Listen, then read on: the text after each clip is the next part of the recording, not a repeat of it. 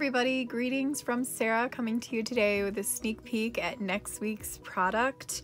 And I thought I would show you what we put inside these sweet little Valentine envelopes that I showed you how to make on Wednesday.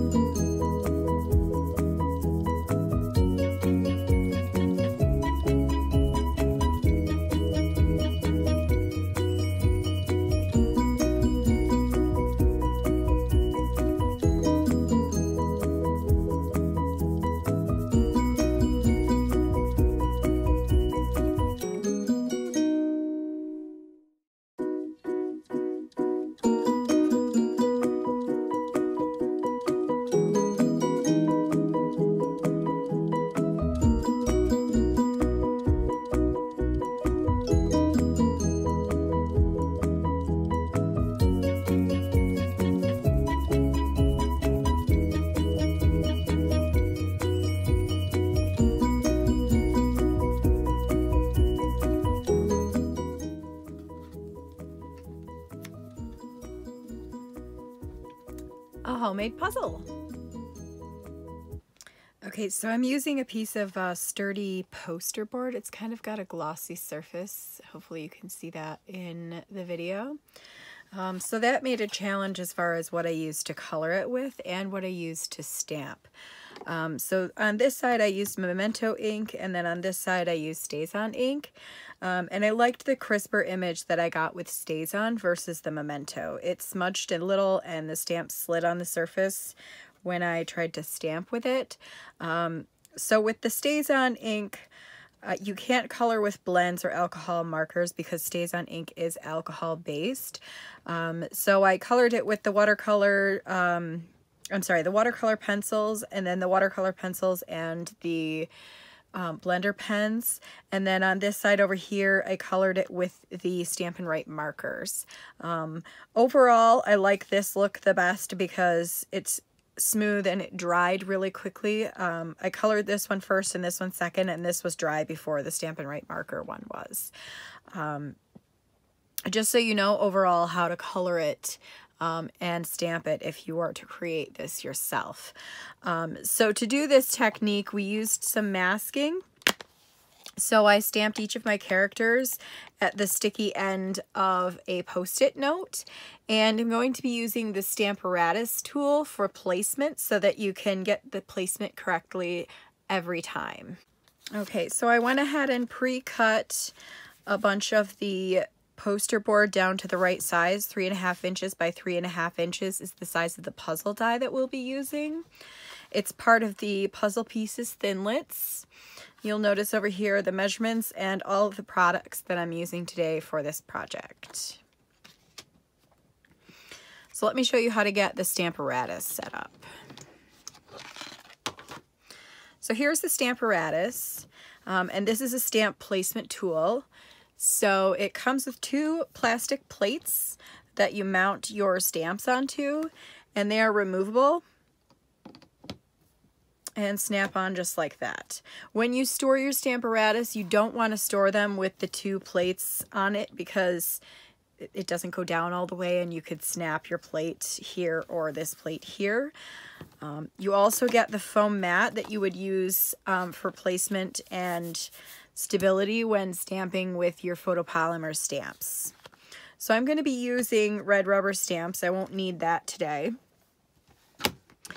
And just so I know how to place my images, I'm going to use the grid lines on my Stamparatus so that I know that my piece of paper is straight. And then I'm going to use the magnets that come with it. I've put duct tape on my magnets so that they have a little flap for me to grab onto because they're very, very strong magnets. And you don't ever want to, you don't want these guys to be snapping together because it will happen very quickly and damage your magnets. They'll snap, they're brittle. All right, so for placement of my characters, I know I need the alligator character to be up here in the corner. And I know I need the gorilla in the middle. Just going to line them up where I stamped over them. And then my little skunk is going to go down here in the corner. And these guys are just going to fill in the gaps up here and down here. Okay, so why did I do that? Because now I can bring in all of my stamps, line them up exactly where they should go on the image, and then use the plates to mount them.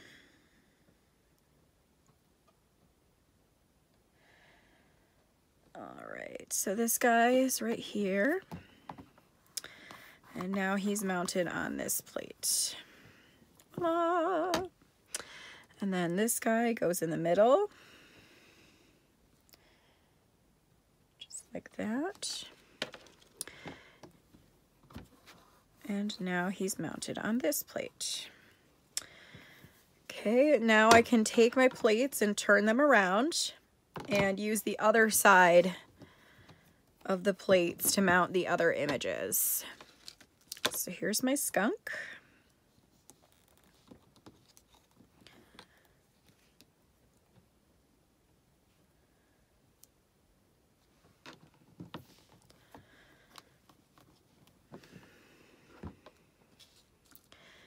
And the little hamster guy and the bird can be mounted and stamped at the same time because it doesn't matter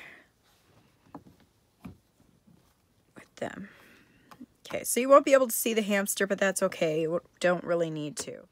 Okay, so I've lined up my plates on the right side. We're going to stamp in StazOn ink because that's going to dry quickly and it's going to allow us to get a good crisp image on this glossy poster board surface.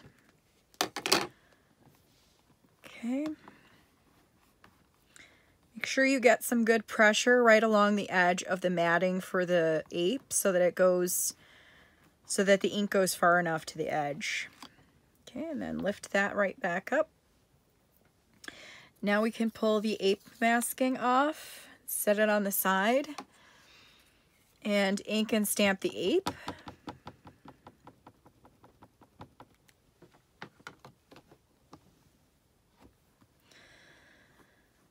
Okay, la la la. And then we take the skunk masking off, flip the plate,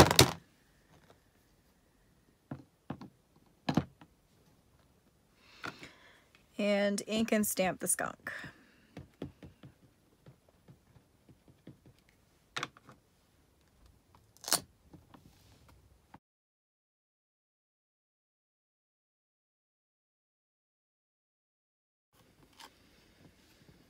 All right, now these little guys, we can take their masking off,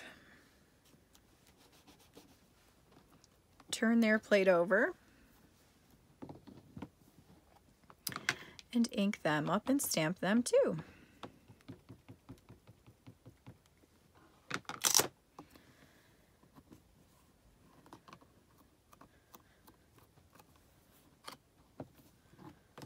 And our characters are done.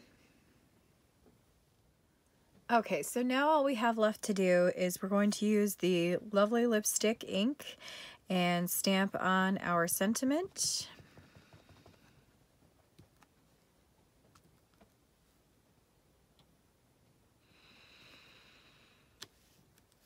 And we're going to stamp a few of these little puzzles, I'm sorry, these little hearts from the puzzle piece heart set.